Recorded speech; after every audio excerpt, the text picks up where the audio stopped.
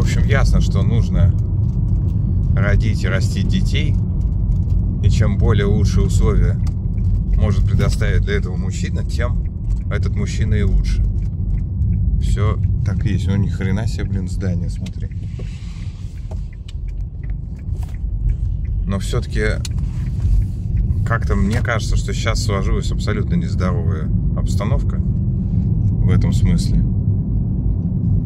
Алекс Брежнев даже сказал, что раньше на одного мужика было 10 баб, а сейчас на одного мужика нет.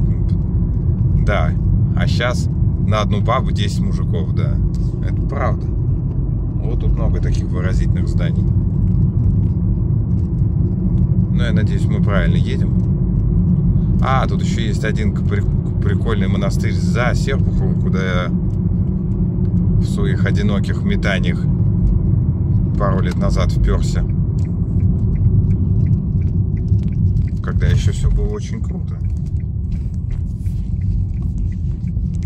Ну, тогда я уже был в каком-то похожем состоянии, по крайней мере, на то, что я имею сейчас. Вот, река Нары, молодежь. Вот сейчас пойдут разбитые церкви.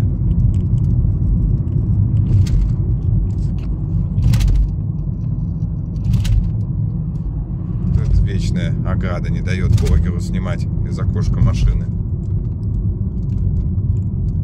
И мне сейчас нужно попасть вот именно к холму, на котором я хотел почитать. Ну, сейчас посмотрим. А, видишь, а, вот он, наверное, этот холм.